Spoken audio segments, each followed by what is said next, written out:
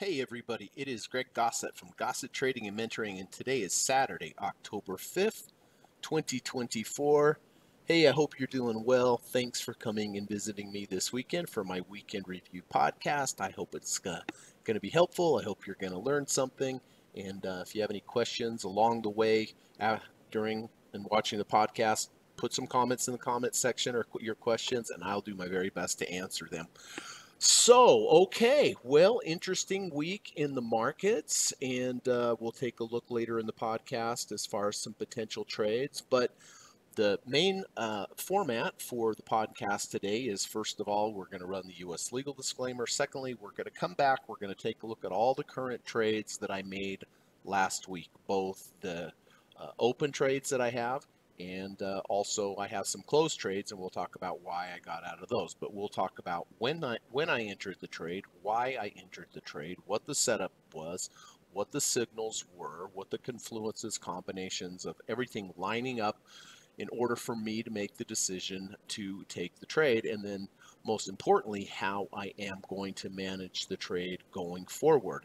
And what the initial stops were, what the emergency stop was, what the end of bar stop was, how I'm going to take partial profits or how I took partial profits, and looking for significant overhead resistance levels. And then some of the trades that I have that are, really going up, how I'm tightening up my stop and looking for a trailing stop. So we'll talk about when I entered the trade, why I entered trade, and how I am going to manage these trades going forward, whether they go my way or go against me. After that, we are going to talk a little bit about trader psychology. Most important skill in trading, everyone. I mention this every week, but the most important skill is the ability to create a plan and then follow that plan, whether it goes your way or goes against you. That's the key. That's the key to the Lamborghini, or that's the key to the Rolls Royce, is the ability to have that plan and follow it. Sometimes it's hard to follow it, right? I mean, you have a nice gain right off the back. You think, ooh, maybe I'll just lock this in. But that's probably not the right thing to do, because it can go much higher. Things can go much higher than you think. Things can go much lower than you think. And so, it's important. You adhere to your stop, you let your winners run, and that all comes down to trader psychology. So there are a lot of good trading methodologies, good trading approaches out there, but if you don't follow them, what's the use? So anyway, I always like to teach this. It's important and helpful for me. I hope it's going to be helpful for you as well. And then after that, I have gone down through my watch list. I did it last night on my master watch list and looked at potential setups for the coming week, both on the daily time frame and the weekly time frame. This is a very important part of my trading, is what I do on Friday nights, where I go through and I go through each stock and I say, look, or each market, and I look at it and I say, look, if it goes down to here, then X, Y, and Z are going to trigger there. We'll have confluences if it goes down to here. And it may never go, it may never get to that level. And if it doesn't get to that level, then I'm just not going to trade that market. But eventually, something will come to where it made sense to me to buy it. Maybe it's a deep dip buy. Maybe it's coming down, okay, 3 or 4% lower from Friday night. We get to the 200-day moving average, we get to the 30 RSI, maybe there's a bullish order block there at the same time. That's the key. Just looking when the market's closed, looking and saying, if it gets here, that makes sense. Doesn't mean that trade, even if it gets there, doesn't mean that trade's going to be a profitable trade, certainly. But in my experience, I've been trading for about 29 years now. It works a lot more than it doesn't. Patience is a big key in trading.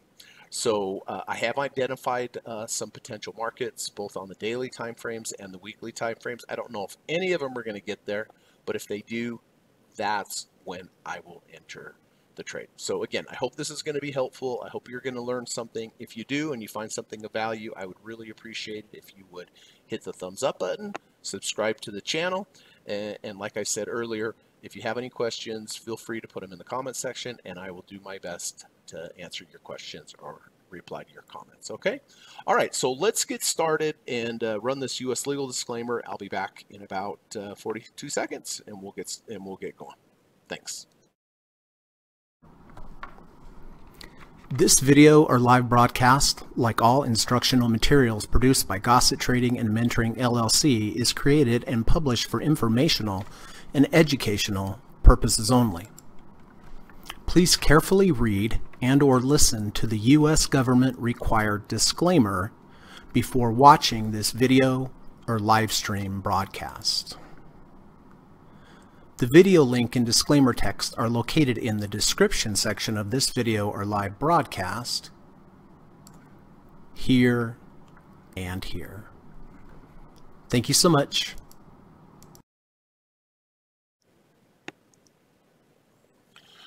Okay, let's get started on the current daily open position. So this is Google, G-O-O-G-L.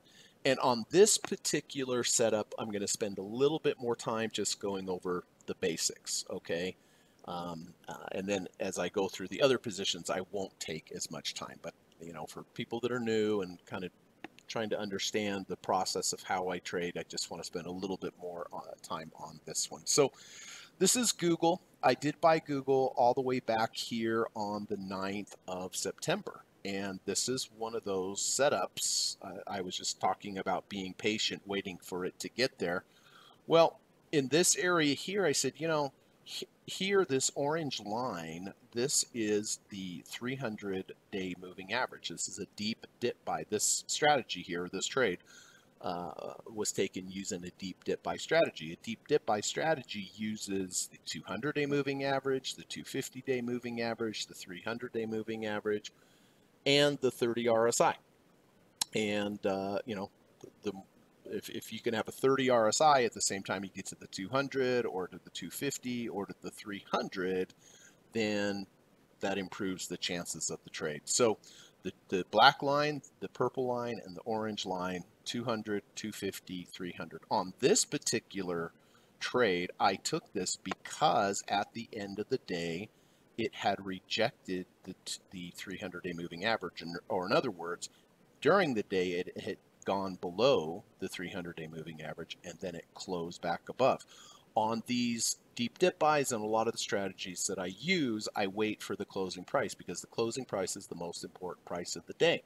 During the day, you get all sorts of craziness, all sorts of nonsense, but at the end of the day, in that last hour, and in particular in the last 15 minutes, the large financial institutions come in, they make their decisions, they're dealing with the most money, they have very smart people, they have the best information, they have very good technology, and I like to follow what they are doing. So during the day, we had an intraday rejection of the 300-day moving average. That is the signal.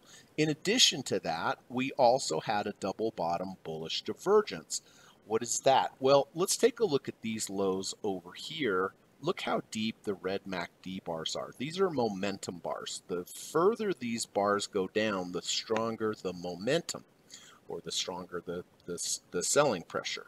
Okay, so if we look at this low here, we have pretty deep red MACD bars. Then we have a rally, then we come and we go lower. Right here where I bought, this is certainly lower than over here, right? But look at the MACD bars, the red MACD bars. They're red, but they are not as deep as they were over here. So what that's indicating is that, yes, this looks like a big down move, and it was, but from a MACD perspective, it was not as strong as this previous down move. And so the implication there is that you are, well, it's showing you that the selling pressure is being reduced, and the implication is that you are running out of sellers. And if you run out of sellers, then most likely you're going to go up. So that was the combination. I keep talking about looking for combinations and confluences. This was the combination of the trade. We have a lower low, but it comes on weaker MACD momentum to the downside. So we have a double bottom bullish divergence is what this is called. But even though you have a double bottom bullish divergence, you still need an actual entry trigger so that you can construct your trade and you know where your stops are and so forth. So this particular trade, very easy. Again, we have the double bottom bullish divergence, but then we have the rejection of the 300-day moving average. So as soon as I have my signal, and there is my signal, very important thing that you have to do is you have to figure out how many shares of something you're going to buy. And I base this off the 2 ATR. I base it off the volatility of the market. If the market volatility is higher, you're going to buy fewer shares. If it's lower, you're going to buy more shares. So the formula that I have works very well for me. And it's based upon how much money you have in your trading account. So let's just assume for this example that I have $100,000, right? $100,000, I take 1% of that $100,000, 1% of $100,000 is $8,000. If I had $50,000, 1% is 500. If I had $1 million, 1% is 10,000, right? So it works for anything. If you have $25,000 trading account, 1% is $250. So for this example, let's just say $100,000 times 1% is $1,000. And I take the $1,000, I divide it by the value of the 2 ATR. This factors in the volatility. So I take $1,000 at the time there, divided by 6.14. It tells me to buy 163 shares. It says 162.88, but I just round up to 163 shares. So now that is the proper amount of shares to buy for me based upon the count value and based upon the market volatility. So 162 or 163 shares. Now, so I entered at 148.58. The first thing I do is I place my emergency stop exactly 6.14 below my entry. So if I have 163 shares and it moves down 6.14, how much do I lose? I lose 1% of my account. So the good news is that this emergency stop is only hit about 5% of the time. 95% of the time, if you have a losing trade, it will be because you lost your end of bar stop. Remember, I used 2 stops. Emergency stop for the worst case scenario, but only about 5% of the time does that happen. Other 95% of the time, if it closes below my end of bar stop, I will get out. Well, what's my end of bar stop? My end of bar stop is the opposite of, in this particular strategy, of why I took the trade. I took the trade because it rejected the 300-day moving average. So if the next day it had simply closed 1 penny below the 300-day moving average, I would be out for a very small loss. And that's the key to trading, everyone. Well, one of the keys is that waiting for a significant level to be rejected, like it was, and then all it has to do is move down a little bit and close down. I'm simply out for a really small loss. That's the key, right? That is one of the main keys of trading. It's had a good risk to reward ratio. So I entered here 148.58. My emergency stop, 2 ATRs below. My end of bar stop is a close below the 300-day moving average. Okay, so I have a line up here, and this line is exactly 1.5 ATRs above my entry. So the emergency stop is 2 ATRs below, but I put 1.5 ATRs above my entry is what is called trailing stop level. If the price gets to the trailing stop level, then I'm in trailing stop mode. I don't do anything. It just means that now that I'm in trailing stop level, if in the future I get a close below a previous bar's low, I'm going to exit half as a preventative measure. Okay, so now all the things that I've talked about so far, the position sizing correctly, the emergency stop, the end of bar stop, the trailing stop mode, these are all defensive moves. If something happens and goes against me, like the emergency stop or end of bar stop, or I get a close below a previous bar's low after reaching trailing stop level, these are defensive moves. Something went against me. But I also play offense, just like any great sports team. And in sports, you need to play offense and defense. So the stops, the trailing stop mode, these are defensive moves. But I also play offense, and the way I play offense is I take the closing price of the day. Right now it's 167.07, so I'm going to take 167.07. I'm going to add the value of the 0.45 ATR. Right now the 0.45 ATR is $1.38. This is 0.45 of an average true range of a day. So I'm going to take the closing price, 167.07, add the value of the 0.45 to it, plus 1.38. 168.45 is going to be my first profit target for Monday, and I always place 3. Okay, so my first profit target on Monday is 168.45. So I'm going to take 168.45, which is my first profit target, add the 0.45 to it again, plus 1.38. My second profit target is going to be 169.83. Then I'm going to take the second profit target, add it one more time, 171.21. So these are my 3 profit targets for Monday. And if I reach a profit target, I will take off 10% of the remaining shares that I have. And I do this every day, so I have to recalculate every day. I'll put 3 limit orders in every day for those profit targets. If it goes up, maybe I hit 1, maybe I hit 2. If I'm really lucky, I hit 3.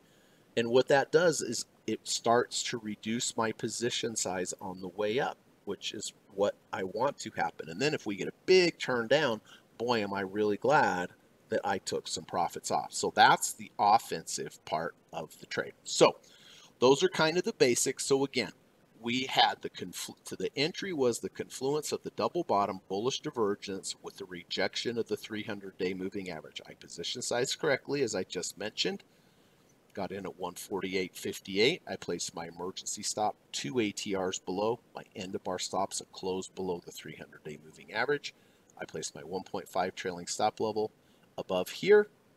And again, if it moves up the value of 0.45 ATRs or more the next day, I'm going to take some profits. So the next day, it opened, went up higher. I took 1 profit target. Then it closed back down. Next day, oh, it's under the 300-day moving average. Do I do anything? No, because I wait for the close and it reversed up nicely.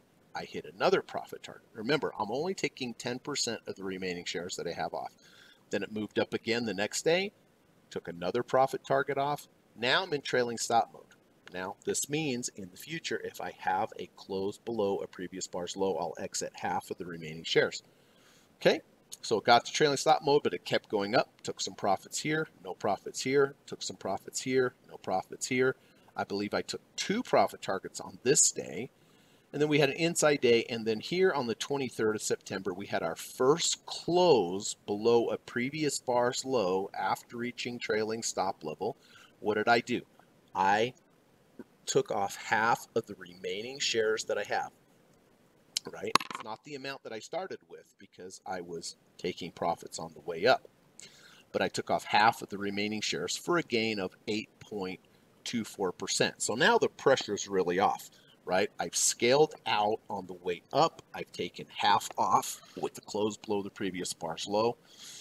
And so now, if it keeps moving up, I'll keep scaling. If we get to the 70 RSI level or we get to the 65 RSI level, then that activates different rules. Okay.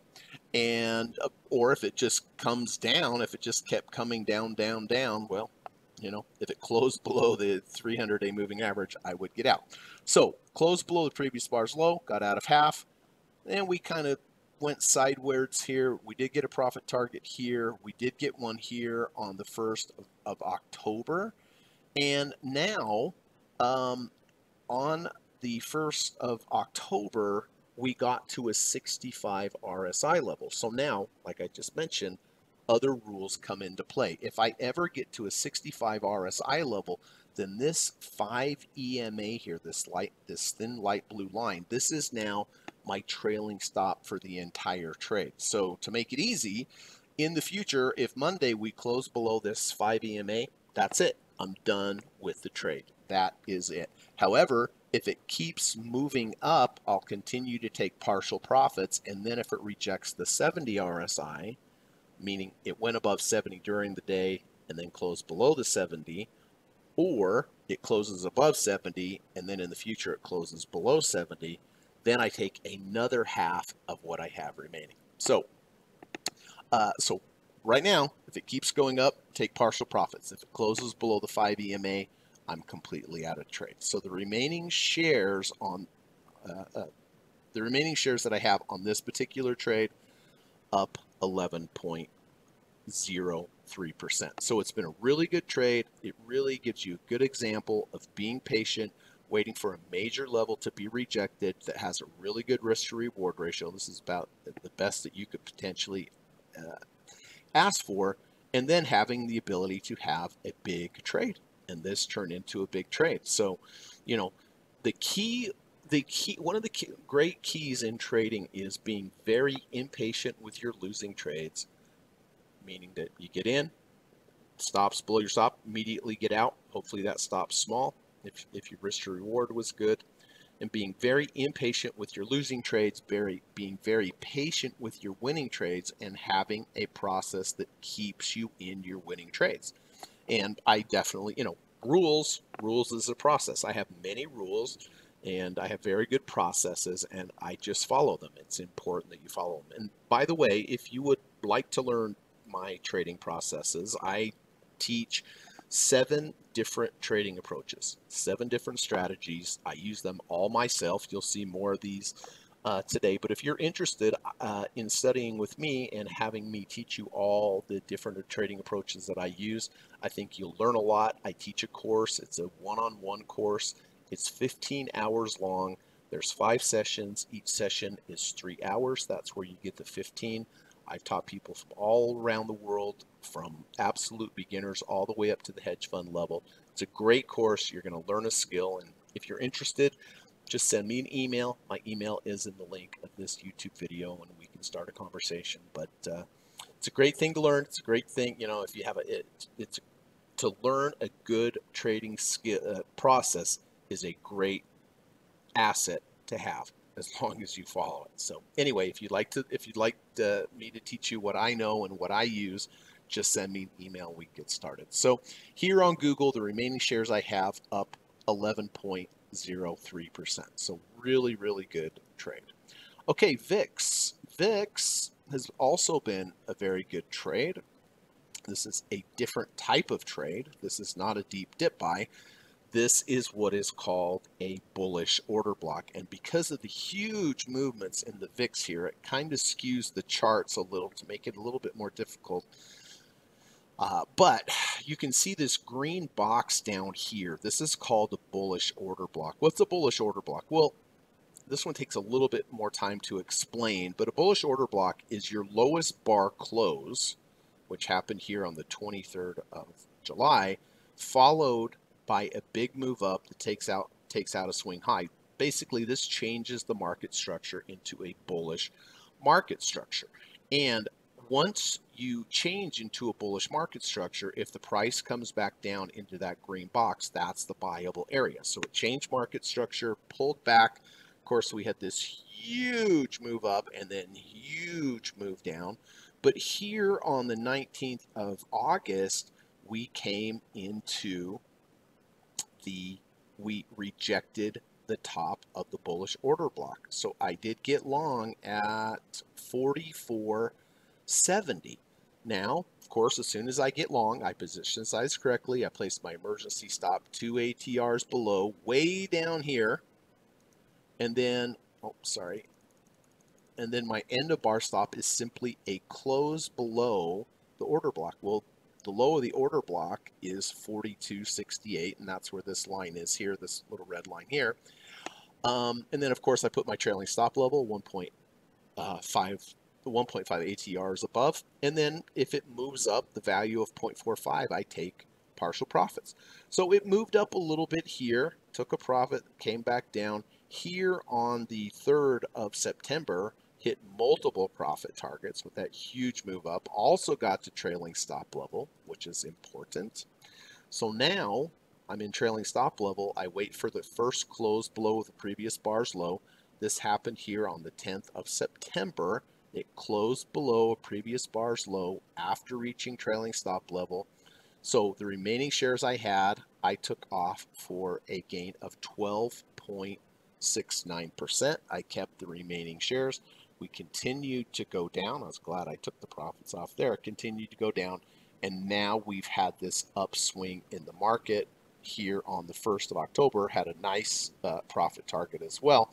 So currently the remaining shares on this trade are up 15.83%. And as far as how I'm going to get out of this trade, well, of course, if it comes down and closes below the bottom of the order block, I'm going to get out.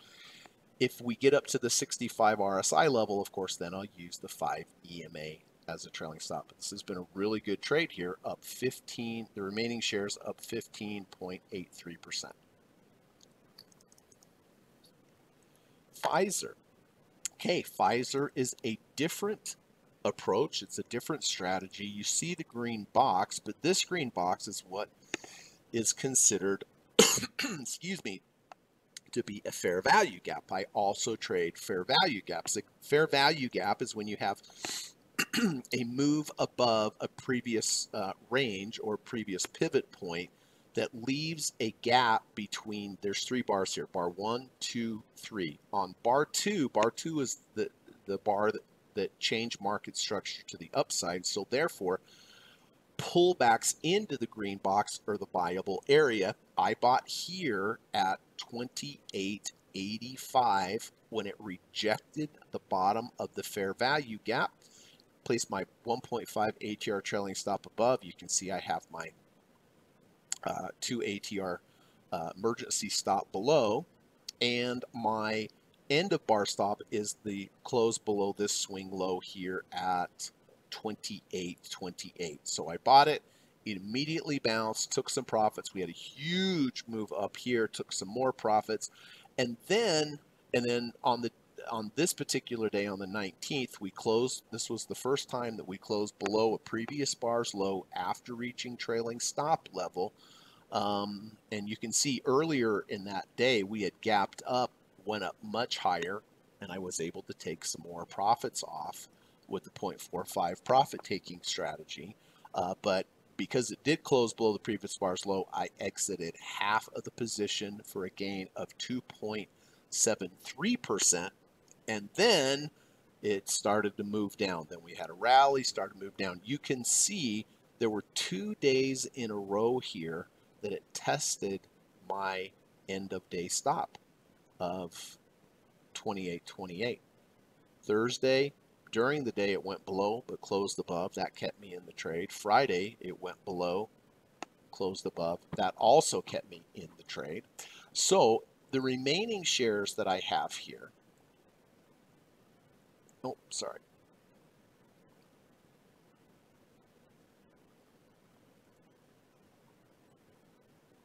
The remaining shares I have are currently at a loss of 0.91%, but overall, the trade is still positive because of taking the partial profits when I had them, when it was much more profitable, and then exiting half of the position with the trailing stop approach. So this trade is still positive, but the remaining shares I have, overall it's positive, but the remaining shares I have currently are at a loss of 0.91%. SPY. Okay, SPY, you can see the red bar here that I have. This is called a bearish abandoned baby. And one of my favorite approaches, I also teach this in my one-on-one course, but an abandoned baby, in this case, a bearish abandoned baby, works very well. Doesn't make money all the time, obviously. I wish it did, but for me, it makes a lot more money than it doesn't.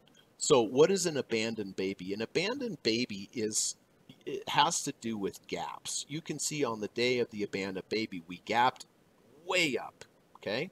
So there was a lot of positive sentiment, whatever the headlines were, whatever the news was, gapped up. Well, the very next day, it gapped down. See how we have a gap up and then we have a gap down. Well, when this happens, more than likely out into the future, prices are going to be lower because we went from really bullish to immediately bearish right away. And that's the key to this approach. So on this particular trade, I position size exactly like I do on the rest of the trades, but this one's much easier as far as the profit and the losses. And what I do is I have a, sorry, one second.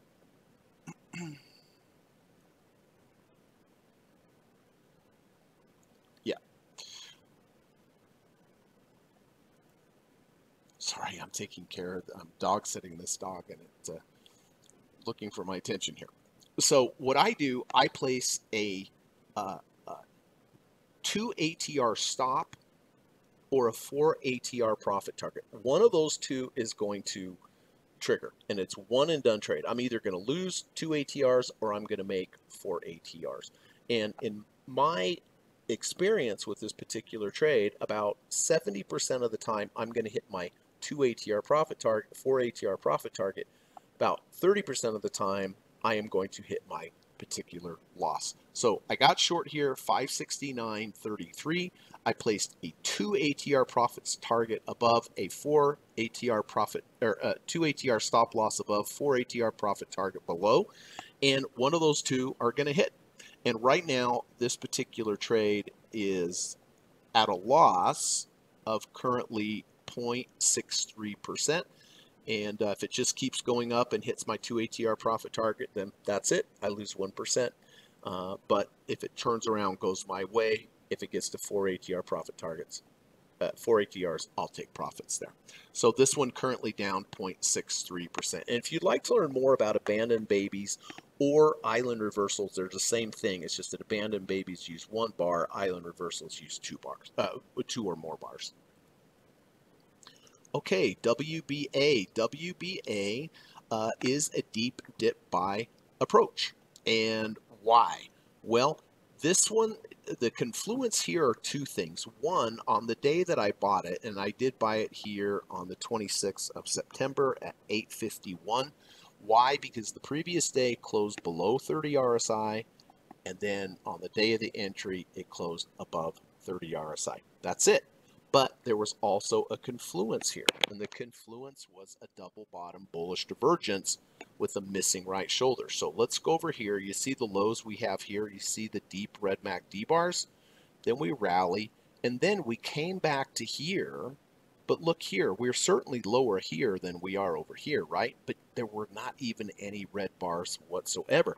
This is called the double bottom bullish divergence with a missing right shoulder. It's even stronger because the missing right shoulder is showing us that even though we're much lower than the previous low, we can't even get the MACD to go to red. So it's showing that you are running out of sellers and therefore most likely to go up. So I did get long here on the 26th of September at 8:51 with the under 30, over 30 deep dip buy, keeping in mind we had the double bottom bullish divergence with the missing right shoulder. So I position size correctly, got in at 8:51, placed my emergency stop 2 ATRs below, placed my trailing, or not my trailing stop, but my my trailing stop level here at 9:05, 1.5 ATRs above my entry. And the next day just took off like a rocket ship. And I did hit 3 profit targets on this particular day on this really strong bar. And we also got the trailing stop, which now means if I have a close below a previous bar's low, I will get out of half. Well, that did happen here on the 1st of October. We closed below a previous bar's low after reaching trailing stop level. I sold half of the position for a gain of 2.30%. Now, this is really interesting because one of the rules for an under 30 over 30 is if I go under 30 over 30 and I get to trailing stop level, then if it ever comes back to my entry, then I simply get out, because under 30 over 30s tend to bounce, and then sometimes they'll come back down and just go lower. So if it gets to trailing stop level, I don't want to give that nice profit back. But you can see my entry here on Thursday, it within a penny or two got to my break even. But I did not get out because it did not get to my break even. And obviously I was very glad because it reversed off of that level and then gapped up on Friday, where I also took some partial profits as well. So this is a deep dip buy under 30 over 30 with a double bottom bullish divergence missing right shoulder. And this particular trade, the remaining shares I have up 2.41%. Okay, so those are the current open daily trades. Google up 11.03, VIX up 15.83, Pfizer down 0.91%, the SPY bearish abandoned baby down 0.63%, WBA Walgreens, the remaining shares up 2.41%. Oh, I forgot Boeing. Okay, so Boeing. I did get long on Boeing here on the 25th of September. Okay, why? Well, this is a little unorthodox trade here, but you can see the low over here on the 5th of August. You can see the lows here on the 16th of September. When you draw this channel, when you connect these bottoms, when you go out into time here, usually the projection of that channel, a lot of the times when it gets to the projection in the future, it will bounce. Well, it's exactly what it did. And then we also have this trend line here from this swing high to this swing high to this swing high, and we connect those. And on the 23rd of September, we broke this downward trend line to the upside. Now, the significance of that is when you break a trend line to the upside, very often it will come back and retest that trend line, which is exactly what it did. And that's what got me into the trade here on the 25th at 152.30. Okay, so that was the entry of this, or that was the signal that got me into the trade. I positioned size correctly. I placed my 2 ATR emergency stop below. Now on this one, what is my end of bar stop? Because this is a bit of an unorthodox trade, my end of bar stop would simply be a close below this trend line, because if you close below this trend line, then it just kind of indicates that that trend line's not holding anymore. And so we went up, took one partial profits, came back down. We again tested below that trend line, but closed above. You can see ever since I entered the trade, it has not closed below the trend line, and that has kept me in the trade. And on Friday, it moved up $4.48. You can see the 0.45 is 202. So I did hit 2 profit targets. So anyway, this particular trade doing well, up 1.88%. We are not at trailing stop level yet, so a close below previous bar's low does not come into effect for that particular rule until we get to the trailing stop level, but it is currently up 1.88%. Okay, so those are the open daily trades. Let's go to the close trades. I did exit some trades this week. Intel. All right, we've talked about bullish order blocks here. Back here on the 7th of August was our lowest low close before market structure change, making the high and the low of this order block the green area here. So we changed structure, we came back down into the green area. So this is the buyable area. I did buy here on 9/11 at 1907 because we went below the the bullish order block, and then we created a V2, bar 1, bar 2, bar 3. Bar 2 goes below bar 1's low, bar 3 closed above bar 1's close. I use V1s, V2s very often in my trading. Really, I probably one of the things I use the most. If you'd like to learn more about V1s, V2s, go to my YouTube channel. I have a video about it, but really good entry.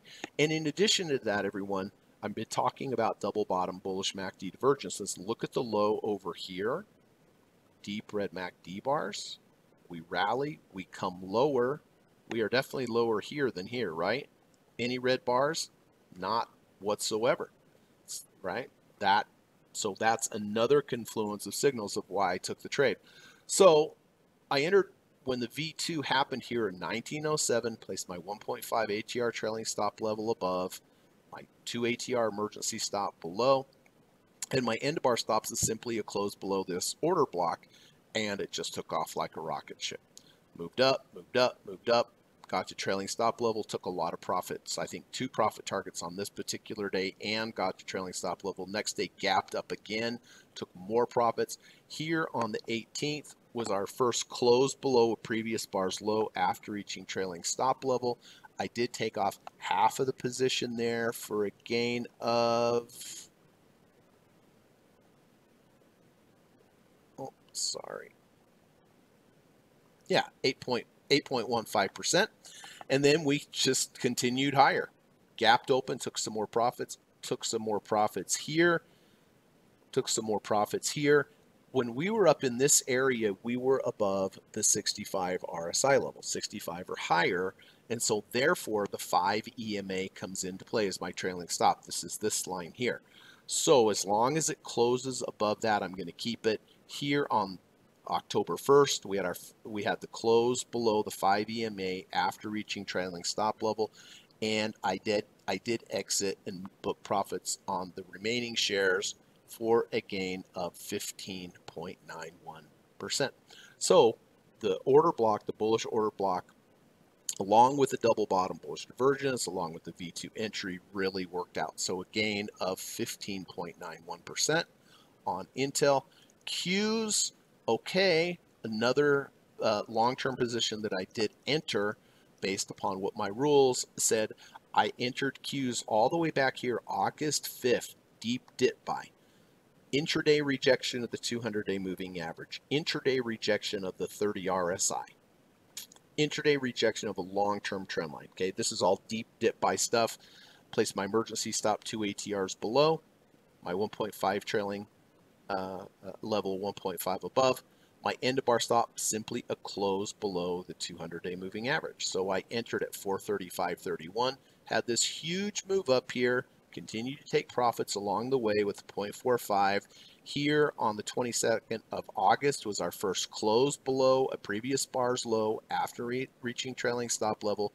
Locked in a gain of 8.59% on half of the position. Then we had this move back down in the market, but it held above the 200, so I kept it. And then we had this straight up rocket ship where I continued to take partial profits.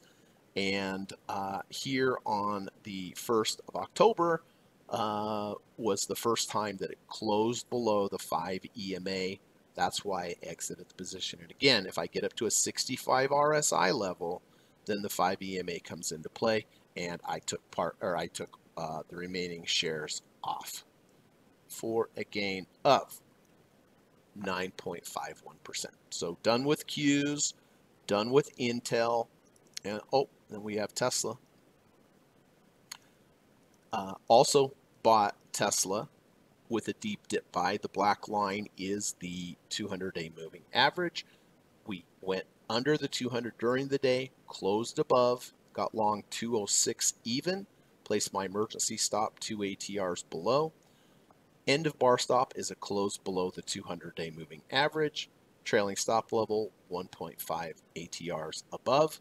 Had a nice move up, took partial profits along the way, especially this day, and then boom, here on the 6th of September, big move down. Not sure why that happened on that day, but big move down, obviously closed below the previous bar's low.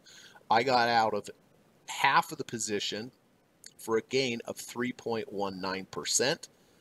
And glad I held half, right? Because look what happened after that. Straight up move. Of course, continue to take profits, continue to take profits, continue to take profits all the way. And then I did exit Tesla on the 2nd of October. We had our first close below the 5 EMA after reaching 65 RSI level. And I locked in the remaining shares for a gain of 17.29%. So pretty amazing. And, you know, I guess what I want to say here is the importance of following your process. Trades don't always work out like this, trust me. But sometimes they do. Trust me on that as well. You have to have a process that's going to keep you in this trade. I mean, if I would have bought here, you know, maybe here 4 days later, I'd say, you know what? That's a nice profit. I'm just going to take it. I could buy a jet ski with that money or whatever, right? Well, that would have been the wrong thing to do because there's nothing about that chart that tells you to get out of the trade. Nothing about the price action tells you to get out of the trade, and you would have missed out on this. So, you know, most people talk about getting out of your, getting out of position when your stop hits. Yes, you need to do that for sure. But just as importantly, you have to stay in a position when it's going your way until your rules tell you to get out. You have to have those large wins. People always say, you can never go broke taking a profit. That's really not true. Well, it's true if you never have a loss, but you are going to have losses. And you have to have some of these big outsized gain to pay for those inevitable losses that you're going to have. All right, so out of Tesla, thank you, Tesla. Got out of the remaining for a gain of 17.29%. Okay, so those are the closed trades. Intel, remaining shares up 15.91%. Q's, remaining shares up 9.51%. And Tesla up 17.29%. Okay, let's go to the weekly charts. Those were all the dailies, open and close, but I also trade weekly charts. Weekly charts close on Friday. So on Fridays, I have to take a look. So I did get short Apple. Again, weekly shares. I did get short Apple at 228.80. Why? Well, there's a red box here.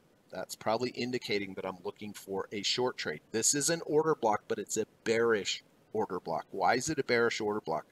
Okay, so back here on the 12th of July was your highest up bar close before market structure changed. So the market structure changed to the downside. If your market structure changes to the downside, if the price moves back up into that order block, you want to short that rally. At least that's how I look at it. If you change market structure to the upside, then you want to buy that first dip. But if you change market structure to the downside, you want to short the rallies. That's what I do. So I shorted here in the red box. Why? Why here instead of here? Well, this big bar here on the 19th of July, big down bar. If you have a big down bar and you go back to halfway of that bar, right? So here's the down bar, here's the halfway. You're usually going to find some resistance there. And that's exactly why I shorted, again, in the bearish order block at the 50% mark of the big down bar. So I shorted here 228.80. I placed my emergency stop 2 ATRs above. As always, my end of bar stop is simply a close above the order block, the high of the order block, which is 232.81. Place my 1.5 ATR trailing stop level. The next week, it moved down, moved my way, and it moved enough for me to take some profits off. So I did lock in some profits at more profitable level than it is now. Also reduced my position size. So if we get a big move up, it minimizes the loss. So took some profits on this bar. Next week didn't do much. Next week, gap down where I took some more profits off. And then we rallied up, but again, it has not closed above the high of the order block. And this particular weekly trade on Apple on the short side is currently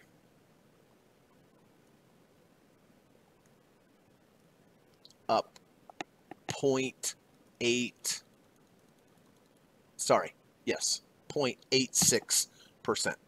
So short on Apple, not up a lot, but up 0.86%. Okay, let's go to Disney. Again, on the weekly, this was a deep dip buy. This has turned into a really good trade. During that week, it went under 30, over 30. That was the signal. Under 30, over 30. That's a deep dip buy signal. I got long here, 85.90. Placed my emergency stop 2 ATRs below. My end of bar stop was a close below 82.95. Placed my 1.5 ATR trailing stop level above. As it moved up, took partial profits, didn't do much for a month, moved up a little bit here. Here on the 20th of September, it moved up enough for me to take partial profits and get to trailing stop mode. So now I'm in trailing stop mode, which means if I have a close below previous bar's low, I'm simply going to get out of half. This particular trade, weekly trade, doing well, up 9.72%. And then last but not least, QLD. This is a short position that I took on QLD. This is double leverage Qs. This again is a bearish order block. Here is your highest up bar close before market structure change. Again, we had the big down bar, so a rally back to that halfway is my shortable area. It did reject it. I did get short at $100.20. It is now $100.29. So currently I am down on the trade about 0.13%. So not too bad so far. Again, emergency stop 2 ATRs above. End of bar stop, a close above the bearish order block at 107.11. Have my 1.5 ATR trailing stop level down here. So basically, break even trade. So the weekly is really good, or decent.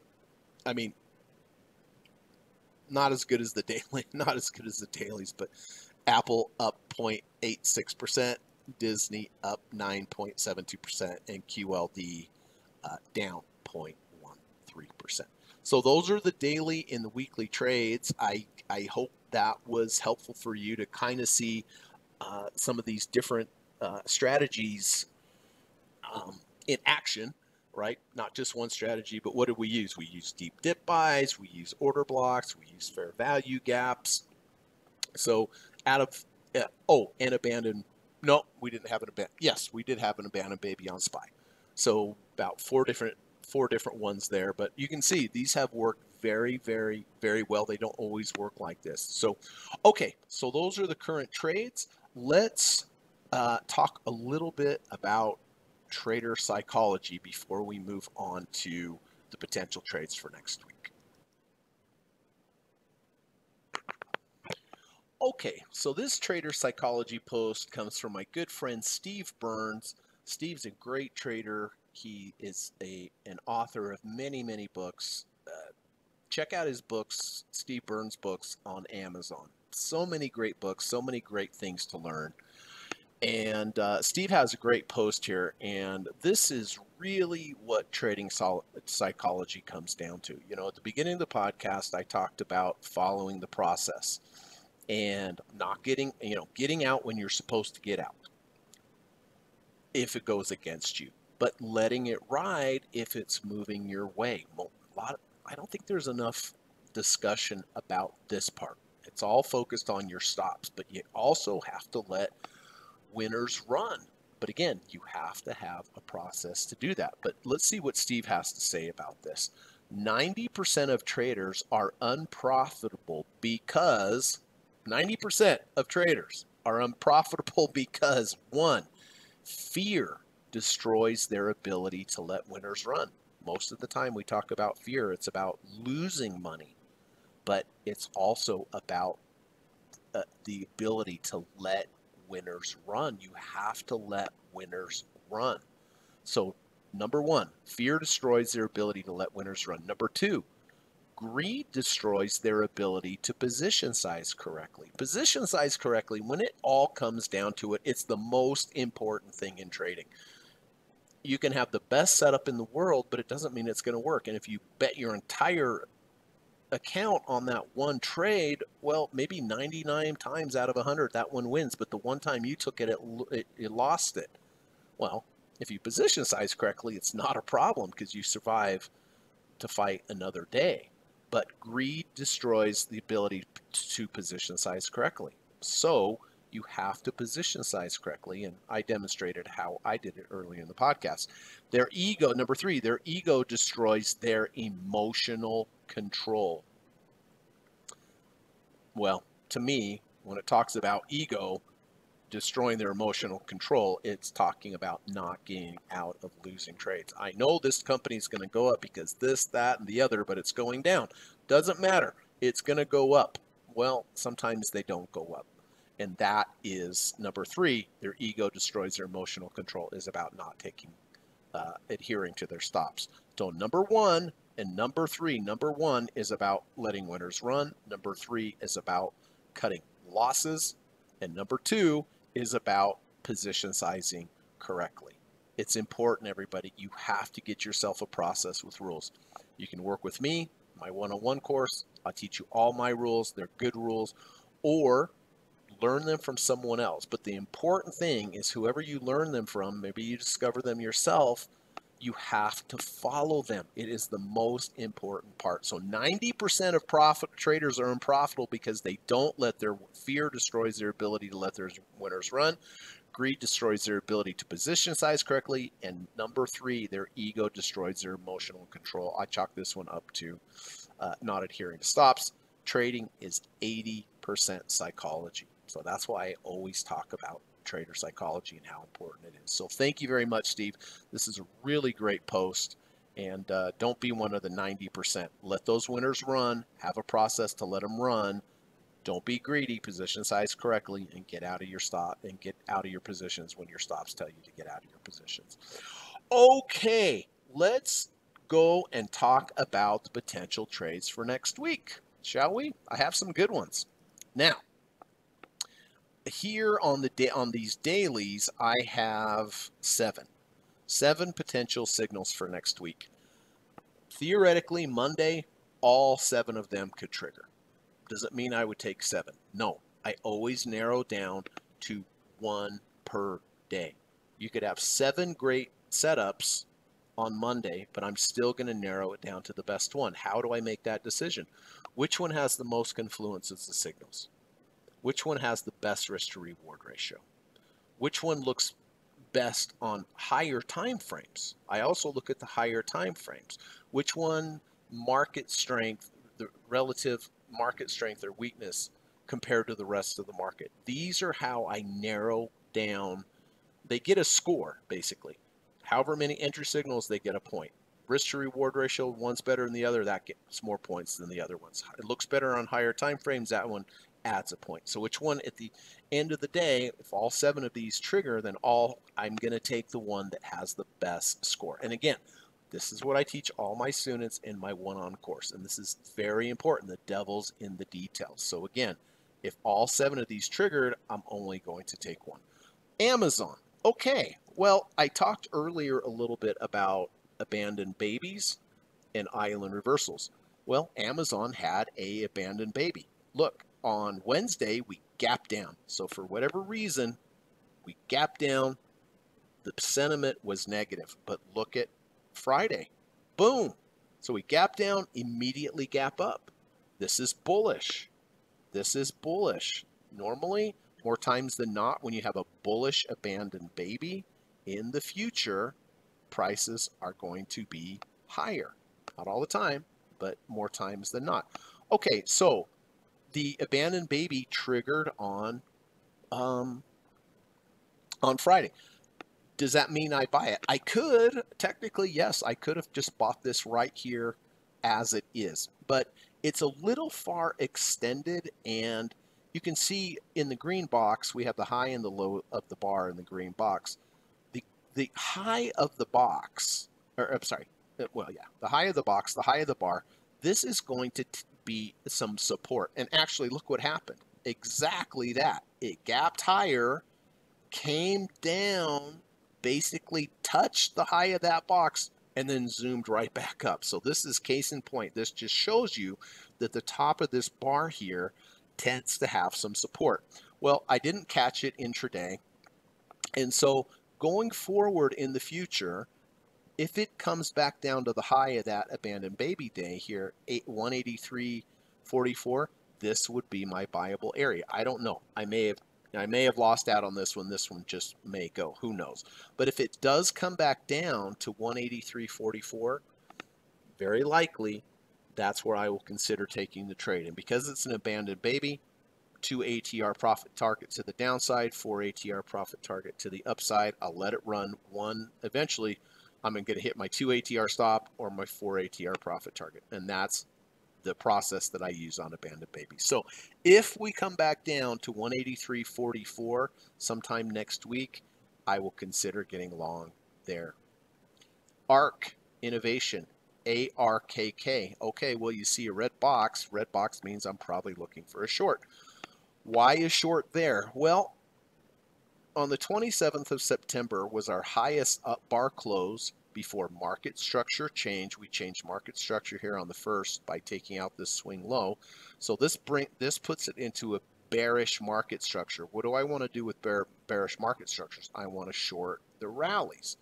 So if it gets into this red box here, somewhere between 48.07 and 447.41, I will consider getting short. I'll position size, place my stop 2 ATRs above. My end bar stop will be a close above the high of this order block, 48.07.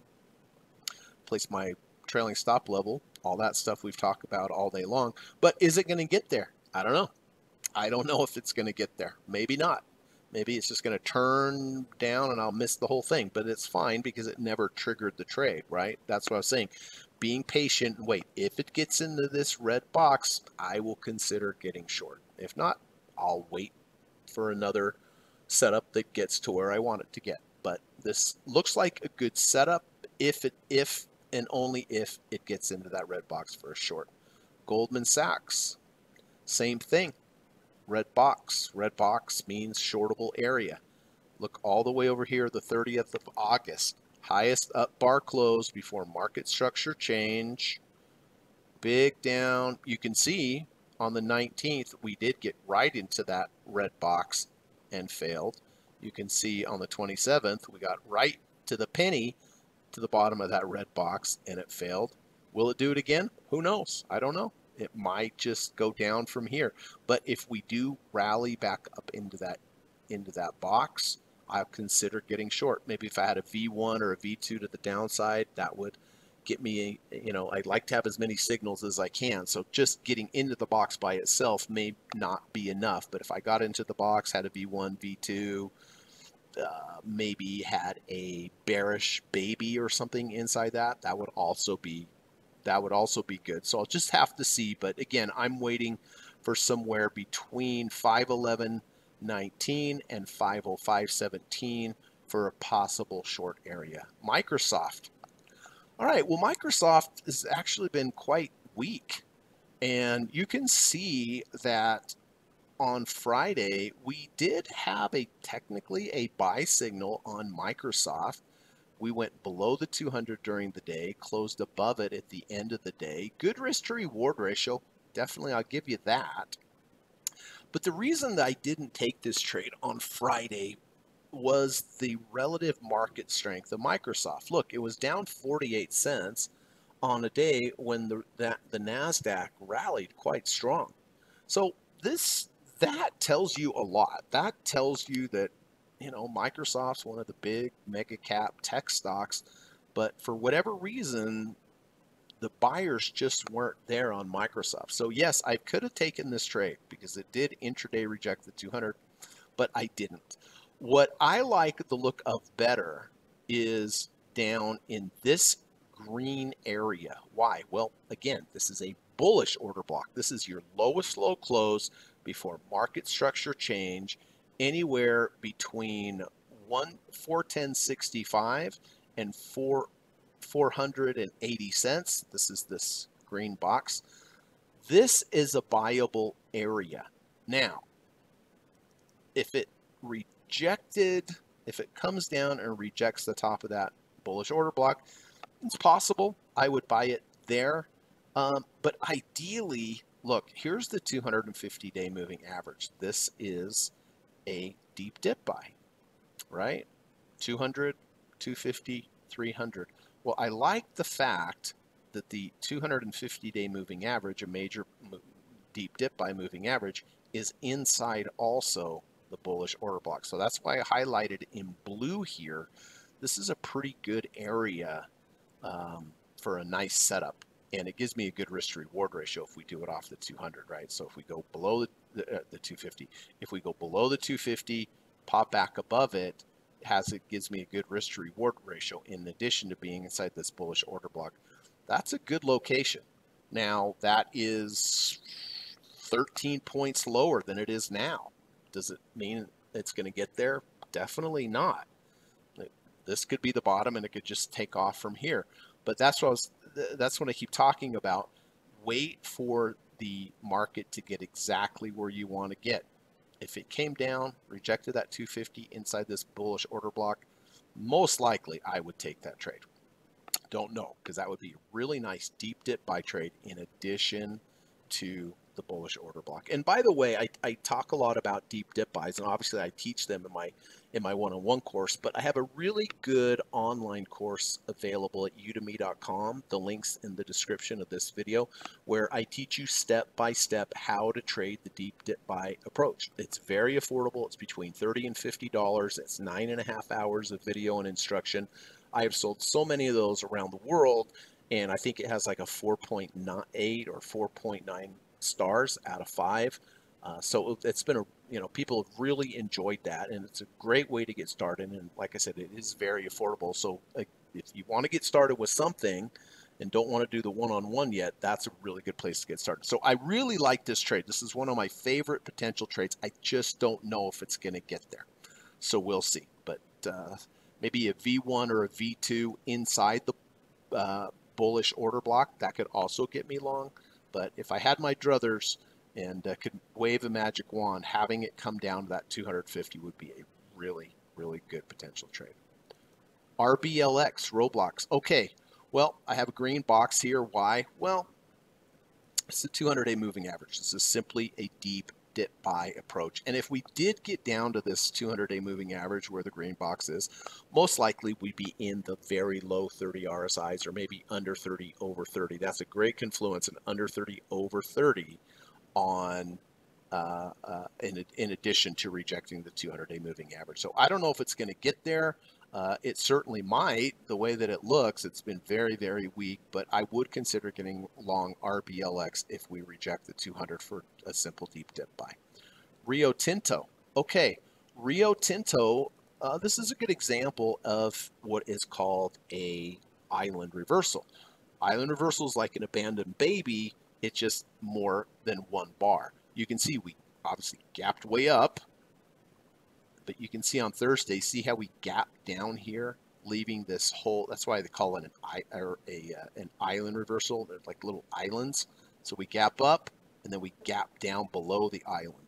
This is very likely the top, at least temporarily, for Rio. I mean, we've had this huge move up, and I mean, certainly it could go higher. We don't know. But the question for me is, I could have taken this trade on Friday. I definitely could have, but I didn't want to. I wanted to see if we could get a little higher entry somewhere in here. My ideal entry on this one would be halfway of October 2nd's down bar. See the big down bar? Well, halfway of that, they're at 71.30. There's going to be some inherent resistance there more times than not, and so that would be inherent resistance of the big down bar in addition to being inside of the bearish island reversal. So I'll have to play this one by ear. I just have to, I'll know it when I see it. But my guess here, and I could be wrong, but my guess here is that the high of Rio is in. It certainly may come back up into this kind of island of bars. And in addition to that, look, we also lost the 5 EMA, we lost the 70 RSI. So this indicates that a short-term top is in, but again, I'm probably going to wait for a move up to 7130. Excuse me, sorry, for a potential short. And if I do, then I'll place a 2 ATR stop above, 4 ATR profit target below. And then last but not least on the daily is TLT. These are bonds. Well, look up here. I was just talking about island reversals. This is an island reversal. We gap up, we gap down. That island reversal nailed it, didn't it? Bearish island reversal. Same as real. It's the same kind of thing. So anyway, bonds have sold off a lot. And I like this potential position a lot. I think we're a little bit oversold. And the 200-day moving average down here at 94.32. So it's about $1.20 below where we are right now. But I think it makes sense just because it's a bit overdone as far as the move down. As TLT moves down, interest rates go up. But I think the move up in interest rates have been a little bit overdone, considering everything that's going on in the world and economy and this and that. But I am looking for a rejection of this 200-day moving average. We're also at a 33.35 RSI. So if we do get down here, depending how long it takes us to get down here, then we may have a nice confluence of a rejection of a 30 RSI and a 200-day moving average. So I really quite like this one. I don't know if it's going to get there. But if it does, I will definitely consider getting long TLT. So those are the dailies. Let's quickly do the weeklies. Again, these are weekly bars here. Okay. This is Adobe, ADBE. Well, I like the signals here on Adobe. In this blue area box, this is a bullish order block because back here on the 31st of May, the high and the low, the lowest bar closed before market structure change. Anywhere within this blue box here is a bullish place to buy, more times than not. But what I like about the 200-day moving 200-week moving average, is that it's dovetailing right with the top of that order block, and it gives me a very good risk to reward in line in the sand to base my trade off of. So what I'm looking for next week at the end, next week on Friday, is a rejection of the 200-week moving average. And if it rejects it, gives me a good risk to reward ratio, I would definitely consider getting long Adobe here after this big sell-off. And in addition to the bullish order block and what's going on here. So I like that trade. Don't know if it's going to get there, but if it does, I'll consider it. Advanced Micro Devices, AMD. Okay, red box. This means short here on the 12th of July. Your highest up bar closed before market structure change. Market structure has changed to the downside. Therefore, a rally back into the red box would be the shortable area. What that looks like, I don't know. You know, if I get a V1 or a V2, you know, I probably won't get short here if it just rejects the bottom of the order block, because then my risk to reward ratio is not that great. I'd want to see it at least get higher into the box, or ideally reject the high and then go back down, because then it would give me the best risk to reward ratio. But we'll have to see. By the way, the earnings are coming up here. I never hold through earnings, so if I do take this trade next week, I would have to exit it before earnings. So that's AMD. Boeing. All right, I'm already long Boeing on the daily, as I went over earlier. But what I like here on Boeing, and you can see this green box down here, this is the weekly. This green box would be a very good place to buy Boeing based upon what is called a wolf wave. I've talked about wolf waves before, but a wolf wave has 5 points. We have point 1, we have point 2, we have point 3, we have point 4, and then the buyable area is point 5. But the key is point 2 has to be higher than point 1, which it is. Point 3 has to be lower than point 1, which it is. Point 4 has to be higher than point 1, which it is. And then 0.5 is the extension of 0.1 and 0.3. I know, a little bit confusing. You don't get these wolf waves very often, but when you do, they tend to be really good trades. So again, I'm already long on the daily, but from a weekly perspective, if we came down and rejected this bottom channel, and the channel again is 0.1 to 0.3 channeled out into time, that is the 0.5 area. And my stop would, of course, be a 2 ATR below, and my end of bar stop would be a close below that trend line. And by the way, the thing with wolf waves is the projected target area after the wolf wave triggers is the channel between 0.1 and 0.4. So it would predict that you would go up here in about the $200 level. So anyway, we'll see. But essentially that area that I'm looking for on the weekly is somewhere between 147 to 141. That is where the channel line of the wolf wave would be on the weekly. Let's hope it doesn't get down there because I'm long on the daily. But if it does get down there, that would get me out of my daily long, but maybe into a weekly position. And then last but not least is IBB. Okay, green box. So I'm looking for a buy simply here on the 200-week moving average. You can see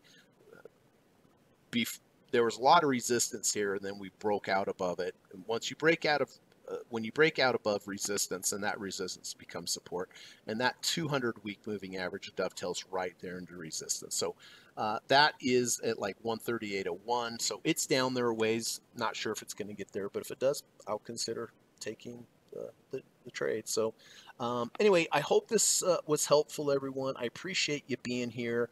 Again, if I can help you out with creating a process for yourself, I'm very happy to teach you all the rules and the processes that I use for all different trading strategies. All you have to do is send me an email. We can get discussion started. You're going to be a much better trader, I'm sure, after taking the course. And I have a lot of traders around the world that would attest to that. So reach out. Again, I have the Udemy course for the deep dip buy. So many good reviews on that. So many messages of Greg, I learned so much on this. So that's available too. The udemy.com link is in the description.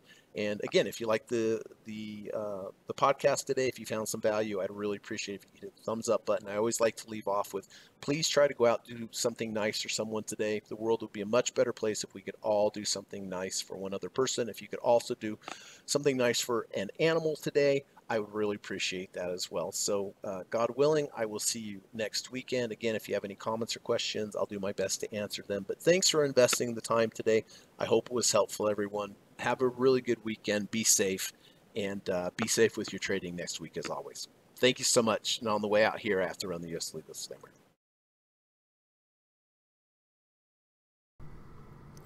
U.S. government requires stock, options, futures, and forex trading is not appropriate for everyone.